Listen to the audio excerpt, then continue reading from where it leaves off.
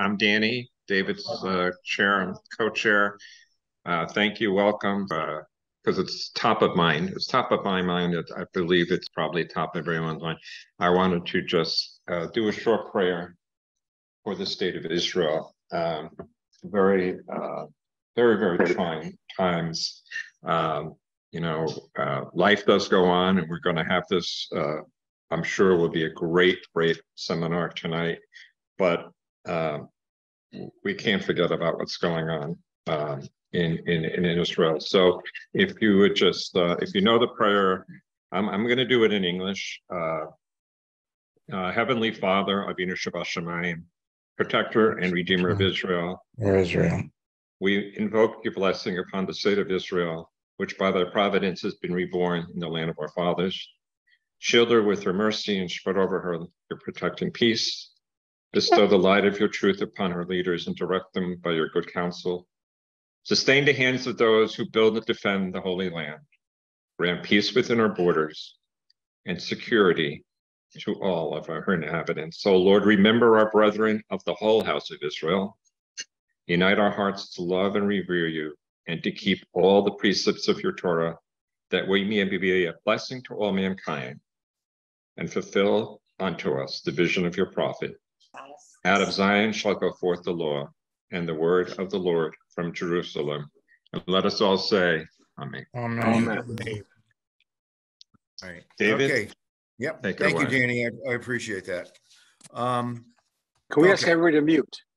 Yes, please, everyone mute. Guys, Creighton, Stan, Rick, mute everybody, please. Dan. We're going to mute everyone. Well, we have a good one for you tonight. Hello and welcome to Sports Affinity, presented by the Federation of Jewish Men's Clubs.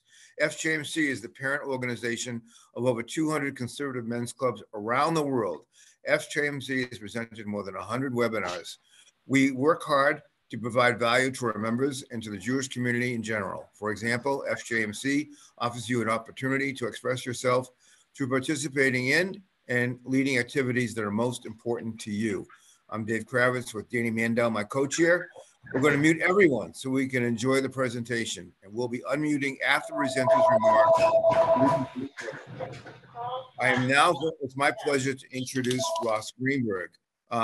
Before I do that, I just really want to thank Ross for doing this, because I'm just awed by Ross Greenburg. Before we even start, I have to tell you I'm awed. I don't get awed very often. I'm in awe. So here we go. Ross Greenburg graduated from Brown University with a degree in political science. In 2011, Ross created Ross Greenburg Productions after a 33-year career at HBO. He served as vice president and executive producer of HBO Sports from 1985 through 1990, senior vice president and executive producer from 1990 to 2000, and then president of HBO Sports from 2000 to 2011. Ross is recognized as one of the most innovative producers and best storytellers in television history. He now brings his creativity and vision to a larger audience and a wider variety of programming opportunities. And now, Ross Greenburg. So before we give you Ross, I was remiss for not giving everyone here the ground rules, because some of you might be new to this.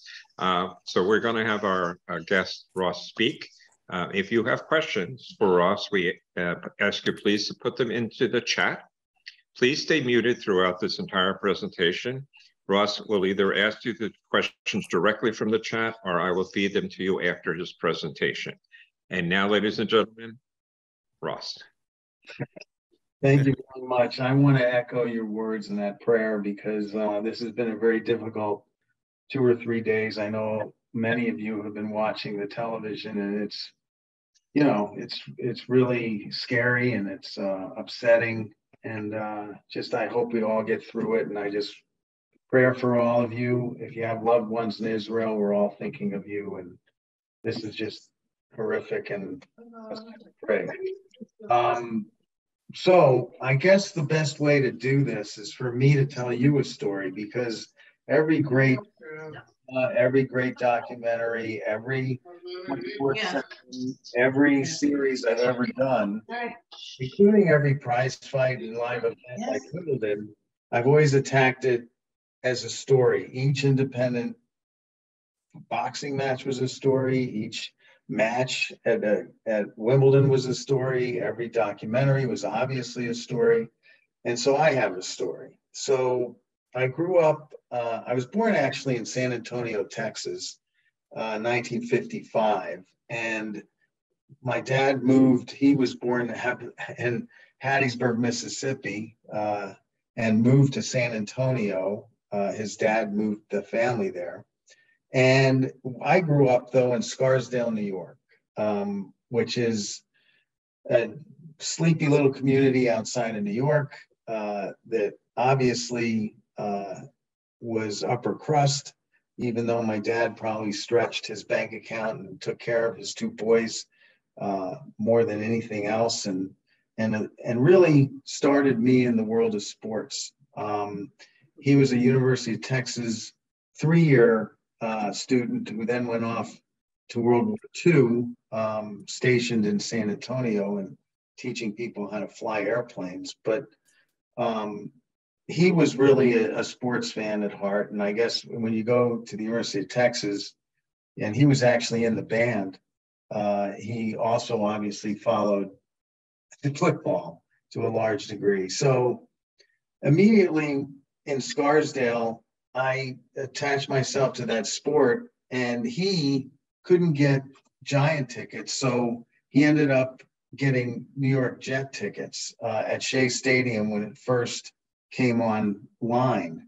And my brother and I would go up to, I think, section 406, upper deck. I always wondered why we were in the upper deck since he had season tickets. And I realized that at $6 a ticket, that was enough for him to spend on every Sunday. So anyway, we go to those Jet games for a couple years, and then in walks with white shoes Joe Willie Namath. And that experience of being at that stadium with that charismatic superstar taking the field. We used to get there an hour and a half early just to watch him throw warm-ups where he'd heave the ball 50 yards right into the hands of a Matt Snell or a Don Maynard or a George Sauer just working out. And obviously during the game, he was electric. Mostly took the game on his shoulders early and then had the magical year in '68. But as I was growing up, I was also playing the game. And as luck would have it, Frank Gifford lived down the street, and he had a son named Kyle Gifford. And Kyle and I were best friends. So I would hang at Kyle's house, and Frank would be there on occasion. And he became like a second dad.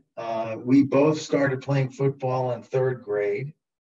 And as time went on, Frank started exposing me to sports television through ABC Sports. And in those days, if you remember, there were 3 networks, ABC, NBC, and CBS. And that was pretty much it when it came to sports on television, when it came to television at all, if all of you were getting to the ripe old age of 68 like me. So I followed Frank, obviously. He had obviously retired from the Giants and went on to have a glorious career as a commentator for ABC Sports. And I happened to live on the 15th hole of Wingfoot. And lo and behold, there was a US Open played in 1974 at Wingfoot, and Frank got myself and Kyle a job as a spotter, which is basically going up into one of those towers and sitting with an announcer. I was assigned to a nice old chap from England by the name of Henry Longhurst. And the idea was that you were going to tell your announcer who was hitting when. And I diligently, early in the day, wanted to go the extra yard. So I went out onto the course and measured distances for him from different spots, on the second shot. And had a wonderful experience doing that. And I felt like I was in Disney World most of the time with that job. And so then we hooked on and did more and more events over summers, usually, obviously, because we were both in school. And in the junior year at Brown, I decided that even though Mom wanted me to go to law school, and I took the LSAT, and she kept saying, lawyer, lawyer, lawyer, lawyer, but I had in my blood this magical sports television concept. Just to give you one reason, and this is, I always tell kids today, it's about following your passion. When I was a kid and I used to watch a sporting event, if it was Jim McKay calling the Olympic Games and Bill Toomey was coming down the stretch of the decathlon, and I can still remember his words in the dark of night saying, and Bill Toomey is, down the stretch, and it looks like Bill Toomey will win the marathon. Not the marathon, the decathlon. And I remember tears coming down my eyes, because I was always the kind of kid that always imagined that I was in the head of the athlete that had worked his entire life for that one moment. I was at the 1968 Super Bowl, and obviously I was a huge Jet fan, but at the end of that game, I wasn't just crying for myself or my father or, this magical moment, but for Joe Willie and Matt Snell and Don Maynard and all those Jets who had now lived their ultimate dream. And I always saw sports that way, the human drama. So when I got out of Brown, I went to ABC Sports and started working freelance. Obviously, I had gotten attached to a lot of the production personnel there. And I decided that that would be my career, even though Mom wanted that law school. And I graduated and drove 17 hours to Cincinnati to sit behind the director and tell him if a lefty or a righty was coming up to the plate so he could know which camera from which dugout to take in his first shot of that particular at bat. And from that point on, I was completely hooked. And the only problem was that was in, let's say, May. And in September, they were going to get around to hiring full-time production assistants. During that season, I ended up doing maybe a Monday night football game in the summer when camp started. And then I would do a series of college football games through the fall for ABC, but I couldn't land that production assistant full-time job. So I started looking for a job in sports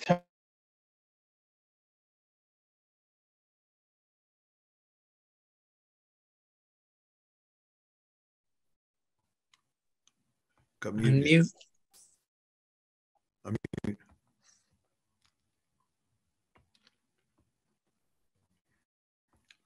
We lost the sound.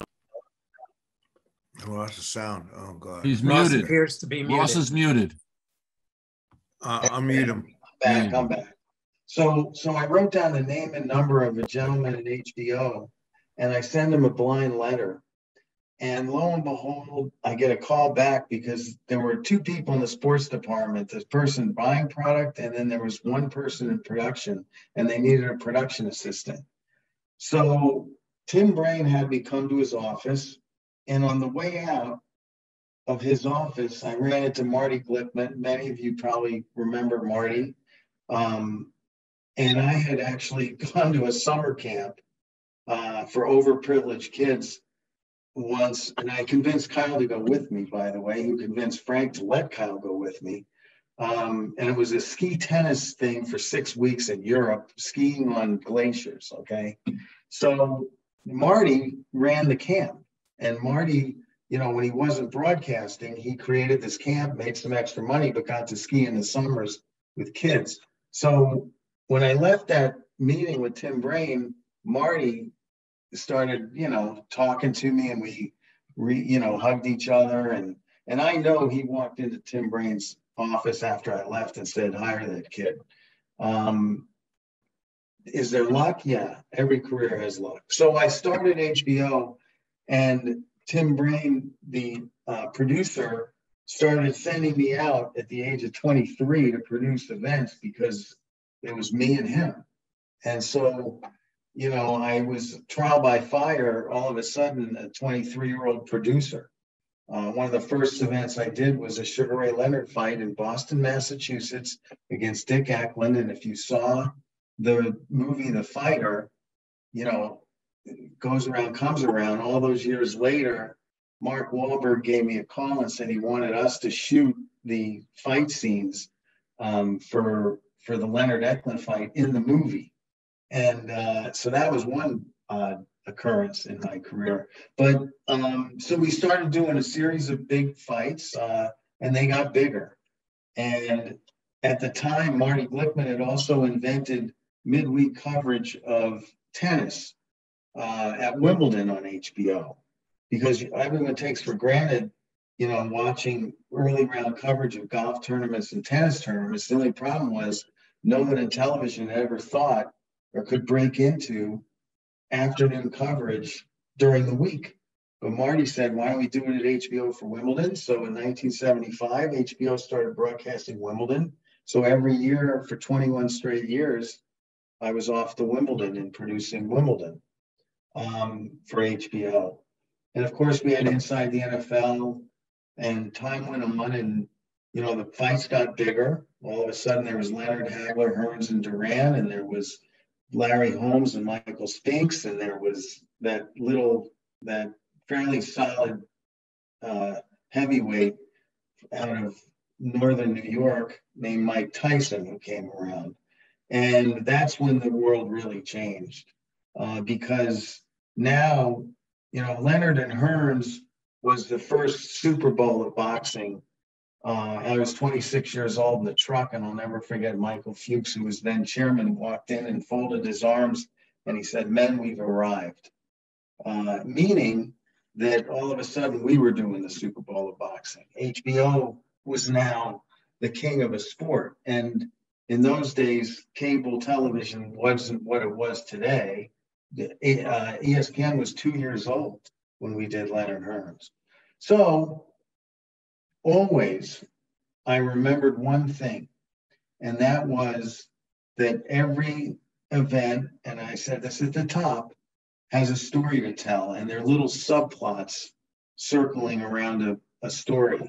And two fighters were getting in the ring, but their story of their lives beforehand, back to my original statement about working their whole lives for a moment, comes into context. And I decided that I would treat the humanity and the will of these athletes as much as I would awe at their beautiful artistic talent as athletes.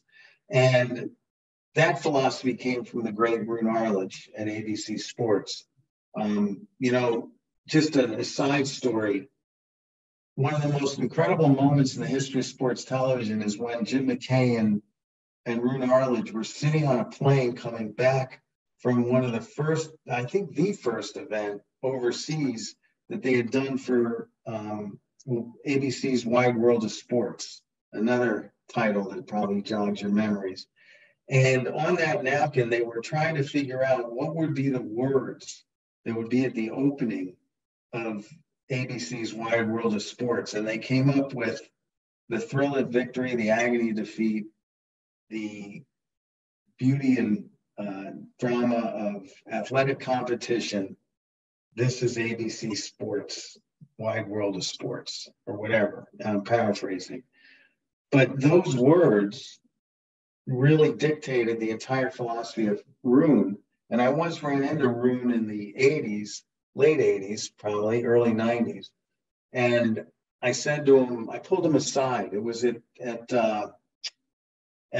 Madison Square Garden. And I pulled him aside and I said, Roone, I just want to tell you that when I came to HBO in 1978, from learning from you during the 70s, all I did was change the letters HBO. Everything I've done philosophy-wise at HBO is what you did at ABC Sports. And I think I touched him, because nothing could be further from the truth. I mean, nothing could be more accurately the truth. He set the standard and he set the goal. of telling it like it is and hiring people like Howard Cosell. And I would go to HBO, and that was one of the things I felt most secure about, was to go and dig out and find talent that would all tell it like it is. Whether it's Larry Merchant, Jim Lampley, Brian Gumbel for Real Sports, and a host of great reporters there, Mary Carrillo, Frank DeFord, and so on and so forth. But also get athletes like Sugar Ray Leonard and George Foreman and, Arthur Ashe, Billie Jean King. The names are a who's who of sports, but I always said to myself, make sure that when you get in their ear and talk to them during a broadcast, you're encouraging them to tell it as they see it, and tell it like it is, which was Howard's famous line. That was most important to me. The other thing that was most important to me as time went on was to create programming which didn't exist anywhere else. All the documentaries that we did beginning in the 80s, really, at first it was a little bit of amateurish presentation. Most documentaries back then were just taking some interviews and interjecting them with highlights of the action and the story you're trying to tell. But then in 1990, we did a show called When It Was a Game, where two gentlemen came in my office and said, hey, the president of Manischewitz happened to be in the front row at Ebbets Field, and he had a 16 millimeter camera, and he took all this color footage of the Brooklyn Dodgers, and he has piles of it in his attic. And, we used a little of it, they said, for a Dodgers retrospective documentary. And I said, well, wait a second. If that existed here in New York with the Brooklyn Dodgers, there's got to be piles and piles of color home movies all over this country, in St. Louis and Boston, Los Angeles, everywhere that the game of baseball has been played. And lo and behold, I said, let's do a search. And so for 6 months, we just searched all over America and found 100 hours of color home movie footage of baseball, from the invention of color footage in 1939 all the way through, obviously, the early 60s. And I decided to entitle the show called When It Was a Game, which would look back at the innocence and the beauty and the glory and the baseball as it was. And for 6 months, we also labored over, okay, how are we going to do this? What's the art behind this show? How are we going to put it together?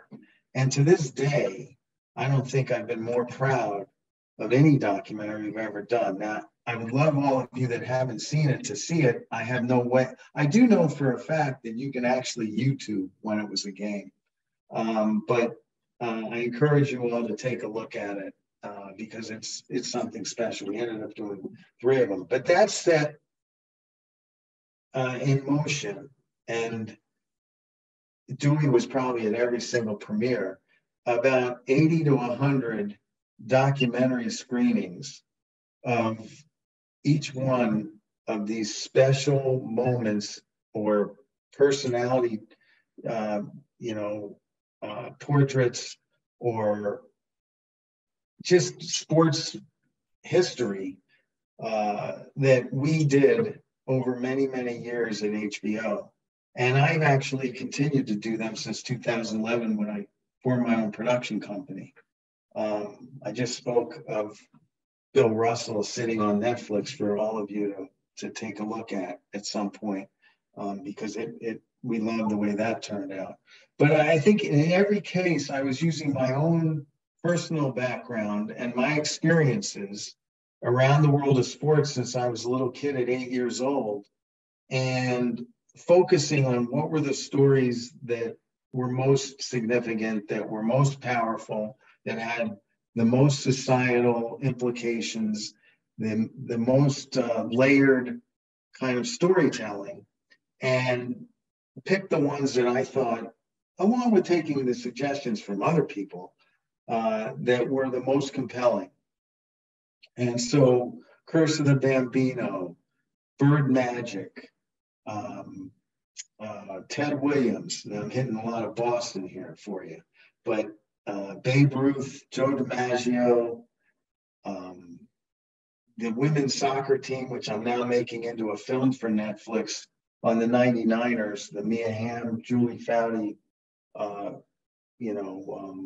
team that really pioneered the value and the impact of women's sports in America. If you think about it, they were the first team taken seriously, filling 93,000 seats at the Pasadena Rose Bowl. And then, of course, there was what I guess I'll probably see I won't see it, but it'll probably be in some kind of obituary of mine. In 2002 or so, I had the idea that I never answered the question as to why that hockey game in Lake Placid in 1980 was so powerful in this country. And I'm getting chills even talking about it. I'll never forget, I was on a plane and I was going from LA back to New York. And I was going to miss the game because it was on television at 6 o'clock and I was in the air. And it was, this was the Friday night semifinal against the Soviet Union. So on the plane, the pilot started giving the score period by period, he'd announce Soviet Union 1 and the United States 0 every time there was a goal scored, because he was keeping track up front. Thank God he was also paying attention to the plane ride. But so lo and behold, in the third period, he announces United States. He said at the end of the game, he announces the score: Soviet Union 3, United States 4. And I'm telling you, 120 people on that plane jumped out of their seats and started screaming. And right then and there, I said to myself, wait a second, this is no ordinary hockey game. There's too much surrounding this. And obviously, the hostage crisis was going on, the gas lines were going on, this country was in a terrible state. And the inflation was out of control. And I said to myself, okay, this is in 2002. Let's explore it. Let's really dig, and put together a documentary called Do You Believe in Miracles, off of Al Michaels' last line in the game. And, while I was doing it, I met with Herb Brooks' agent, and I said, look, this is also a movie. So this not only is going to be a documentary, this is an unbelievable movie that needs to be made. And so I signed him his life rights up, Herb Brooks. And at the time, I was like renegotiating my contract in the mid-90s, and I knew I wanted to make movies. And I convinced HBO to, if I had come up with an idea for a movie, I would approach HBO first. But then if they didn't buy it, I could go out and try and sell it theatrically. And so HBO did pass on Miracle. And I went to Disney and I said, what do you think? Or actually, the guy just said, what are you doing now? It was kind of an introductory meeting with someone at Disney who, was involved in acquisition for film. And I said, I'm making a documentary on the 1980 hockey team. And he almost fell off his chair and immediately bought what is now known as Miracle. Pride and Joy, that one. I think I still, it's one of those movies that lives on. There's so many teams, every sport, who the night before a big game will get together and 20 kids or whatever will watch the sport the film just to get themselves psyched up for the next game tomorrow. But anyway, and a couple of years before that, 61 at HBO happened. So I was primed for miracle because 61 was probably the greatest experience I ever had in my life. Obviously, the movie set was electric. Billy Crystal I brought in to direct it. Had to convince HBO to allow Billy Crystal to direct it, believe it or not. And his passion for the show was magical. Spending that kind of time with such a genius of a mind in Billy, and his passion for the subject was incredible. So those kinds of moments happen. Feature films have this kind of magical sense to them.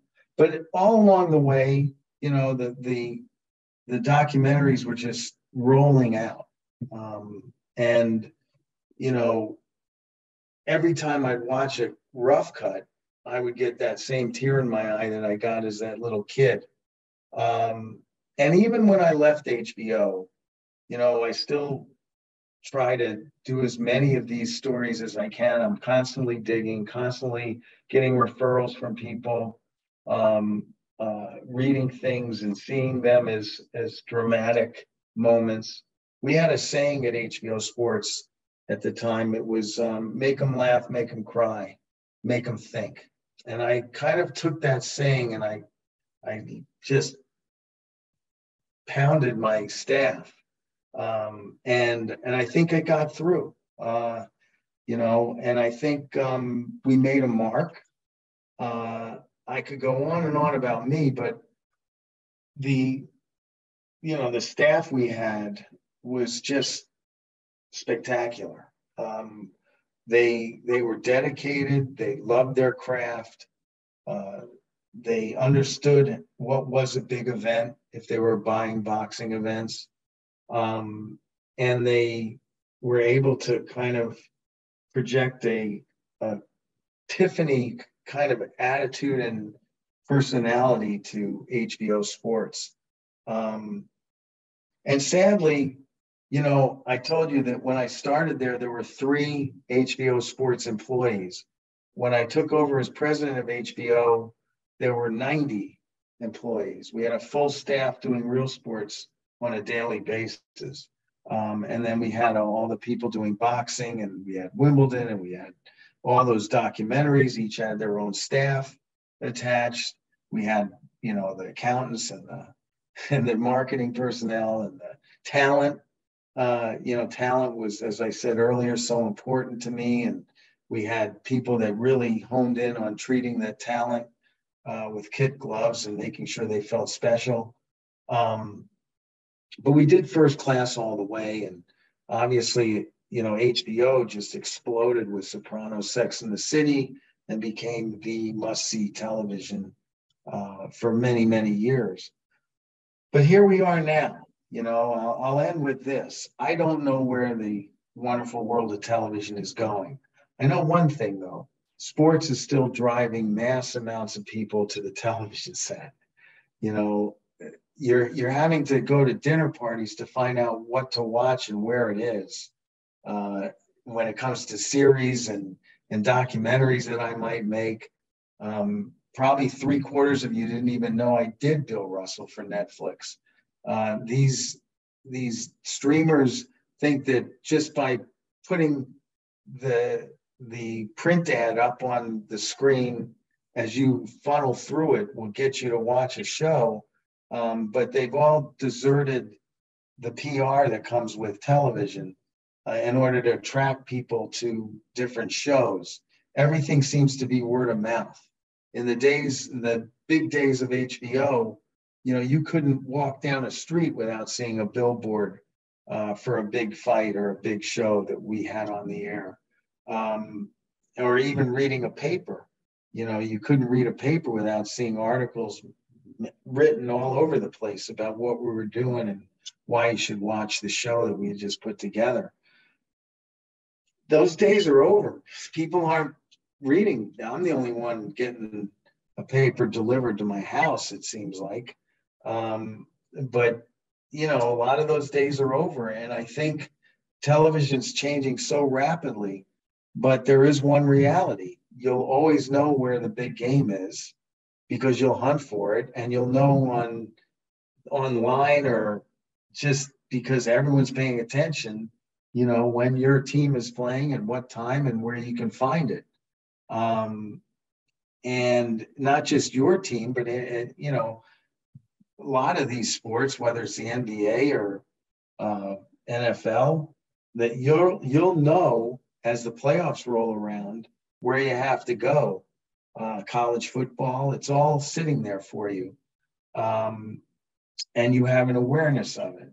And then all of a sudden, 30 million, 40 million households will be watching.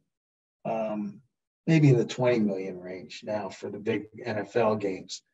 The ratings are up, as you see, if you follow it at all, across the board in sports. So what I'm trying to get at is that there's a certain sadness that a lot of the product that I had done over so many years, whether it's documentaries or even theatrical movies, are tougher to get to people, are tougher to create awareness. And that's a little frustrating because I think a lot of what we're doing now is every bit as poignant and impactful as what we did all those years at HBO. But, there still remains the magic of a live sporting event. And that will never go away. And that's why you'll always see the networks today really still standing for something and relying on sports to bring mass amounts of people to the television set, and those advertisers know it. And that seems like the only place that an advertiser wants to go in order to get a message put across. So that's my little speech. I hope I didn't bore you with it, but I want to take a bunch of questions because I know you probably have many. No, that was just fantastic. You hit on so many topics. First of all, personally, I can tell you, growing up in the New York area, and you mentioned Joe Namath. I mean, as a kid, I was like, oh my God, right? I also happened to be classmates with Jim Craig. Yeah, right. So yeah, I mean, you hit the kishkas, right? You hit a lot of the topics, and then the last thing you just said. So you're talking to a group. I saw the hands go up, and I'm included in this group. I also got a newspaper delivered. And a lot of guys here probably do, but as an organization, we realized that we need to change as well, because if we want to continue to thrive and have sports webinars in 20 years, my son's on this call, which is great, but to reach the next generation, our kids and then our grandkids, we need to communicate different ourselves. So it is a different world. It's a world we have to adapt to. And so we thank you so much. There are many questions. I'm going to ask right off the bat, because I'm interested myself. We see those Emmys behind you. Tell us about those. Well, there's 28 in my office and 28 here. Wow. That's all? Yeah. Kravitz is dying. Look at that. Oh, but yeah, I mean, that comes from, having a team that just is so dedicated to putting out quality year in, year out, show after show, and, and picking the compelling kind of stories. And all of a sudden, it's not just about figuring out the idea, it's all about execution. And that's not just in sports television, that's in every business, every walk of life. You get in those meeting rooms and someone can come up with a great idea, and then the challenge is, okay, execute on it and make it happen. And that's what great storytelling is all about. And because you've all seen bad shows and poor movies and boring movies and shows, and after 10 minutes you go, I don't want to watch this, and you turn it off. So when they don't turn it off and it leaves them speechless, then these show up. Fantastic. Here's a great question. Did you ever have to put your fandom aside for a particular team you rooted for based upon the job that you had? That's a good question. That is a good question. I think between, one of the last things that I greenlit at HBO was a documentary on Joe Namath. My other hero was Jim Brown. And I was also a close follower of Muhammad Ali. I think, you know what, as a journalist, You need to get him better internet. This comes from the great, Roone Arledge.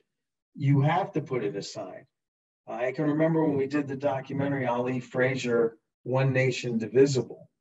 Ali was tough, man. I mean, he was tough on his opponents mentally, and he berated and really gotten some angry press conference brawls, through his incredible biting trash talking of Frazier that actually ruined their relationship for the rest of their lives. So even though I was a real admirer and in love with Muhammad Ali, the athlete and the committed, savior in a way for what was right, I also understood that you had to tell the ugly side of the story, which is the way he treated people that he was fighting. He did it for showbiz reasons, to drive, in those days, closed circuit sales, but it was nasty. So yes, you do it. You have to put it aside, and there were some times where it was difficult. Great question. So one of our gentlemen has a great question. Are you going to write a book about you? Are you going to do an autobiography? I could and I would, but I would. There are certain people that you come across, and I know a lot of you probably will agree with this, who weren't great to you through your career, and did some really nasty things.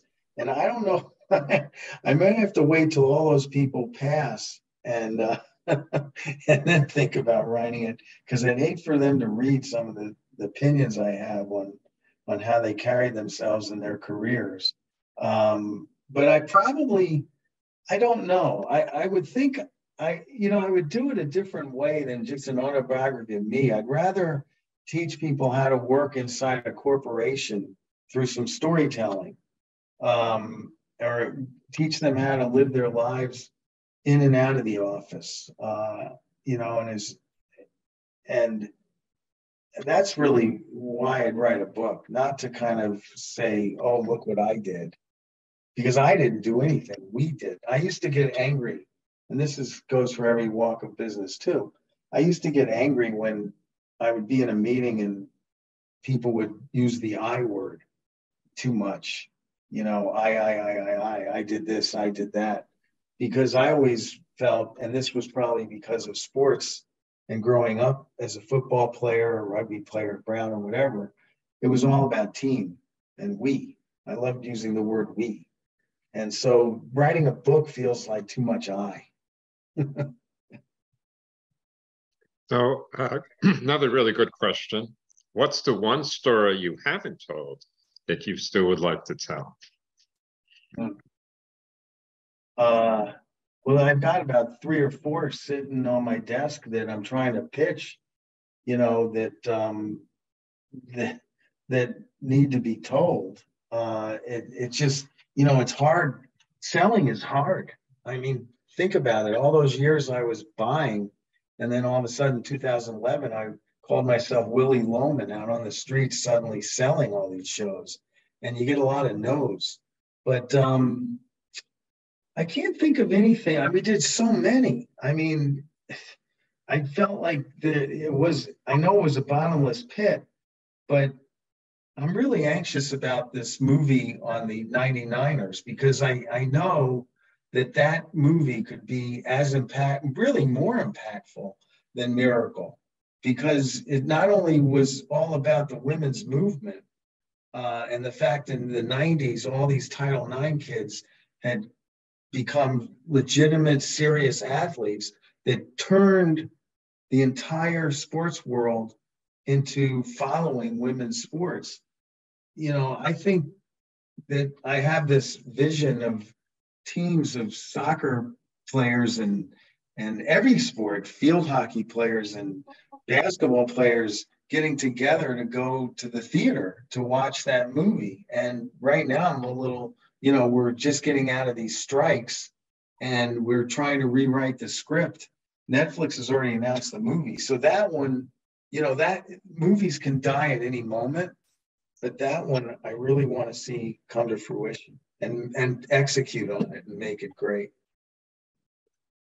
Right. So again, you have pretty much of a particular cohort that you're speaking to today. So the next question is a little subjective, but I think most of us agree. Why are the sports writers today not as good as the writers of the old days? Really good question. In the old days, I'm doing a podcast, my first podcast on a guy named Hobie Baker from 1911 to 1914. He was the world's greatest hockey player, the first major megastar hockey player. In fact, the top college hockey player every year gets the Hobie Baker Award. And he, at the time, he was also an All-American football player, besides this guy named Jim Thorpe. So as a halfback. So, the reason it's amazing that in those days, the greatest writers in America, and as time went on, the greatest writers in America were prone to writing about sports because that's where all the storytelling was, and it actually sold papers.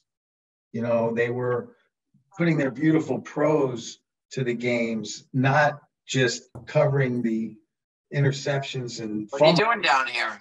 And so lo and behold, all these writers, Rex Lardner, and the great Red Smith, as time went on, Dave Anderson, even in the 70s and 80s, they were all gifted writers. And I guess in a lot of ways, the great writers were attracted to writing for newspapers or magazines, Sports Illustrated.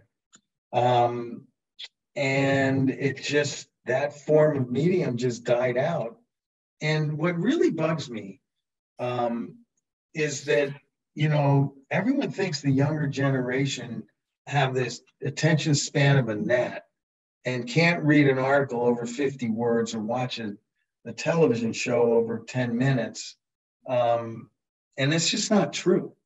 I have kids, they're 35 now. Your son is on here. I mean, the kids today want great storytelling. They enjoy it as much as they cry and laugh right along with all of us when they are touched by something on television or in a movie theater. So I just think there's a silliness in a way to following, to thinking that a good solid 15-page story in a magazine can't drive people to a story. I'm thinking of Chris and Martina. If you ever can get your hands on it, the great Sally Jenkins just wrote an article about 3 months ago on their relationship and getting each other through cancer, Martina Navratilova and Chris Everett. And it's probably one of the greatest articles I think I've ever read in my life. And indeed, a documentary is going to be made off of that article. And I'm trying to make my way into helping. But, they're still out there. Great writers are still out there. You just got to search a little bit. Thank you so much. Okay. Does anyone else have any questions? You can actually just take yourself off mute and ask, or we can wrap up. What's your opinion of Vince Scully? You have no more like Vince Scully's or Mel Allen? Yeah, I mean, okay. Here's the deal: Joe Buck, Al Michaels, Jim Nance.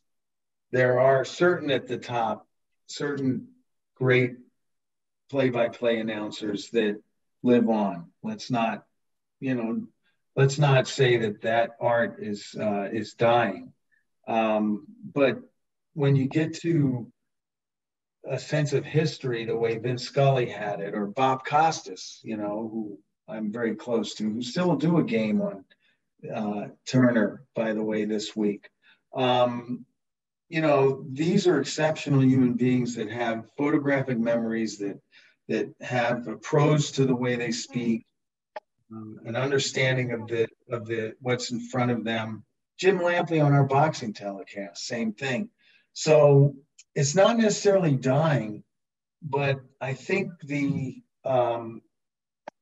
I think that the medium is not kind of projecting the Iron Eagles with the kind of notoriety that these guys had. Maybe it's because there's just too many of them, too many games, and you can't differentiate, or maybe the people behind the camera are not making the shots when the moment's compelling, and so the announcers aren't able to feed off of it. But look, there's never going to be another Vince Scully, ever. So, but you know, we've lost some great ones, and there's a sadness to that, but time marches on, and there'll be some great broadcasters that you'll attach yourself to. Great. Thank you so much. Ross, you were talking about the people's interest in sports, but don't you feel, unfortunately, that people's interest in sports now are driven by sports betting, that their interest is more in the performance of the players and the score and less in the loyalty of a particular team? It's an interesting thing. I mean, that would be more about fantasy than it is betting. I think betting has been around since, you know, whenever, 20s probably. But I think I still think that from generation to generation, fathers get their sons and daughters, or mothers get their sons and daughters attached to their team. And it might not be the team that's in your city. And so I think that passion, once it's in your bloodstream and you know who your teams are, you really live vicariously through the exploits of that team on a win-loss basis. And, you know, if they get to the ultimate game and they win, you're sitting there bawling, or at least I would be. I haven't seen my team do that since 1968, but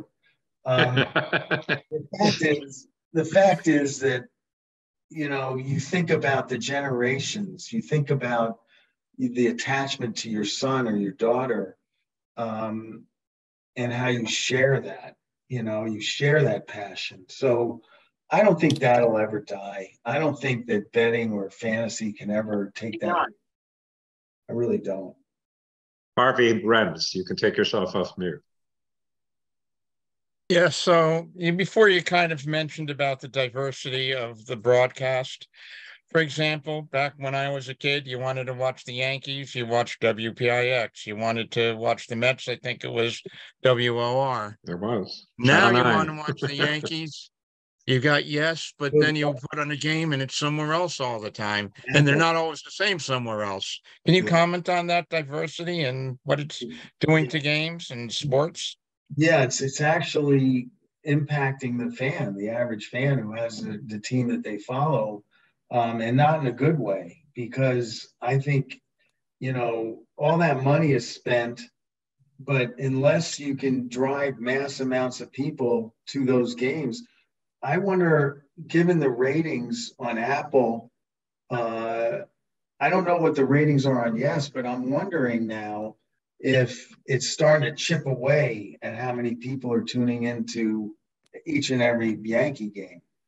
Because all of a sudden, if you're not following their games on Apple or on TNT, are you supposed to go to bed? ESPN, then it's 9 o'clock.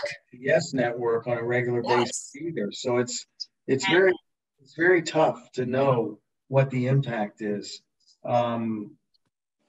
But you can't narrow the audience, because if you start narrowing the audience, then you're really chipping away at the impact of sports. Yeah, I think if I can talk, that was actually my question. I'm Bob Watts from the FJMC. In general, about the splintering of broadcasting into so many different channels and streams, and whether it's hurt spectator attention. When I have to subscribe to, half a dozen different services to see what I want to see. And if I can even figure out where the games are, right? I know. And that is going to be more and more of a difficulty, because now, guys, I have to tell you, as we read every day, and it's part of my job, all of these networks and streamers that are coming on board and recognizing that live sports is such an impactful subscriber hit for them, it's going to get more and more confusing. I would love to tell you that it's going to be simplified forever, but the only sport that seems fairly simplified is pro football, which is on that set of networks, and you know where you're going on Sunday and Monday night and Sunday night. You got your special games, and Thursday night, but you know where to go. I'm worried about the NBA and the NHL and Major League Baseball. Because these games are going to be everywhere. Because the whole trick is, in my whole career, all the money's coming from television to pay all these players. Let's be honest. There's a certain amount of revenue that comes in from jerseys or the stands, but the numbers are getting so big, billions and billions of dollars divided by 30. And so every year these owners depend on maximizing television revenue and don't think long and hard enough about what they're doing to the overall sport when they just get the money from 5 or 6 sources. It's up to Adam Silver, Roger Goodell, and the commissioners to kind of keep this under control, or we're going to have mayhem. So we have, if you don't mind staying on a few more minutes. Yeah. Okay. I just got to go at 9, so. I know, but we have a few more really good questions, and I really want to ask you to try to answer them. One of them, near and dear to many of us, is Sandy Koufax not playing or pitching on Yom Kippur, and the impact it had on the Jewish community. Has there ever been a documentary, or is there going to be? I don't recall one, but there's one reason why there's never been a documentary on Sandy Koufax, and it's Sandy Koufax. I've approached him through actually Scully, Costas. Sandy is a special human being and doesn't like any of the hoopla. Doesn't really want to revisit his life or career. He has no skeletons, but he's just a special breed of person who never was comfortable. Like I said, what I said about the eye and writing a book, I think he feels that way about a documentary on himself. But it's only because of Sandy, and what a story it is. Yeah, we actually know that firsthand. We have every 2 years we have a convention, and our past convention was in Philadelphia, and someone told us that he could get a Sandy Koufax. We didn't get Sandy Koufax. No. I think I've only gotten him for one. No, I never got him because I had to ask for him for Brooklyn Dodgers docus and things. But the only docu I ever did was I think for Hank Green, on Jewish baseball players. If you know of it, there was a documentary once on Jewish baseball players, and Fred Wilpon got Sandy to do an interview. But that's the only known interview that I know that he ever did. Okay. 2 more quick questions, and then we'll let you go. So, were you involved in bringing Grumble to HBO? Yeah, I was involved. I can be honest with this whole staff, though. My first choice was Bob Costas, but the guy who ran NBC, Dick Ebersol, was not ready for Bob to do real sports with Bob Costas. So the second choice, and he was obviously right below Bob for me, was was Bryant. So we went over, myself and Seth Abraham had lunch with him, and and convinced him to do Real Sports. And he was the perfect host. And it was pretty damn successful. You know, I put it on a piece of paper, the idea for Real Sports, in 1994, and it debuted in 1995, and it just got off the air this year. So that's quite a run. This is a really great question, the one I'm about to ask you, because I was wondering it myself. If a former athlete wants to do color commentary, do they get special training for radio, or do they just comment based on their playing? Great question. Yeah, it's a great question. Tomorrow I'm doing, Chris Collinsworth is being put into the Sports Broadcasting Hall of Fame, and they want me to do an interview for that night. They're going to play a tape, you know, and a lot of people are doing the beginnings of Chris, but he's a good example because I knew he was a charismatic broadcaster when he was playing. You know, he didn't realize it, but he was colorful. When he did an interview, it wasn't just the drips and drabs, the Tom Brady kind of answers. It was always colorful. It was truthful. It was impactful. It was fun, and it made sense. And he was smarter than a whip. So the day he got cut, I called up him and I said, "How'd you like to be a broadcaster?" And I said, "I'd like you to do features for Inside the NFL." And he goes, "That sounds great. What's a feature?" And so when he came to HBO, the first thing I did was sit him down the same way I sat down with Arthur Ashe or Billie Jean King or George Foreman or Sugar Ray Leonard. And I said, "Look, you've been on a fence your whole career so far." Chris was one of the few that wasn't. But I said, now you're going to have to really analyze the game that you're doing. And you're going to have to understand that the athletes may get upset if you criticize them, but it's also coming from you. You know, you're Billie Jean King or you're Sugar Ray Leonard. So they're going to respect what you say.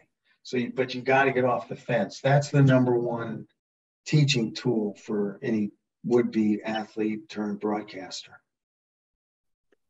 Yeah, I mean, you know, we just lost up here in Boston. We just lost Tim Wakefield. He was a great, obviously a great person and pitcher, but also a great broadcaster. But they're not always necessarily so. And so I thought that was a really, really good question. So we are humbled and thank you so much. I want to call out my partner though, David Kravitz, because it's David's passion and persistence. Because I just text David while you're saying, "How can we get this guy?" On me. And you can't say no to Kravitz, right? Yeah. So David, Yoshikoa, on having Ross tonight, and Ross, so you know, we have these all the time. We started this during the pandemic because everyone was home. And we've had so many sports affinity that we've lost count, honestly, of how many we have. We actually have another big one coming up. Mark your calendars, guys. Tuesday, November 7th, 8 o'clock Eastern. David Richman, who has a personal connection with Wilt Chamberlain. And we're going to learn all about Wilt, Ike, and me with David Richman. So that's really special. And we do tend to be a little biased towards New England since both Kravitz and I live up here. We're actually going to have a New England Patriots cheerleader in December. I'm not making this up. What's her name, David? Is she Jewish? She's not Jewish. He is Jewish. She's very Jewish. Elijah Canner. She worked for Federation full-time, Jewish Federation full-time, and she's a cheerleader. Grok's girlfriend. Not Grok's girlfriend. There you go. See, you just learned something. And that's December. What is it, David? December? Okay, so that's December 19th. I mean, that's pretty good, huh? She's got nothing to cheer about this year, so she might as well come on and do this. No, it's actually a really challenging job because they're the embarrassment of the NFL. But anyway, so Ross. Thank you. Thank you so much. A lot of fun. Yeah, that was terrific. Absolutely fantastic. David, anything else? Well, I just want to thank Danny, my co-chairman, my buddy. for helping me out as always. And my IT mavens, who I usually make absolutely crazy, Stan Greenspan, Rick Ronsberg, Creighton Cohn, because these guys are unbelievable. And Ross, I'm just in awe of this whole. This is just absolutely amazing. I love sports. I'm Kvelling. HBO Sports is incredible. I really, really appreciate you giving your time to come on tonight. And you've been absolutely phenomenal. So I really want. And Ross, we really thank you for taking our minds just momentarily away from what's going on in Israel. So thank you for that, and God bless the state of Israel, and thank you very much. Good night, everyone. Thank you.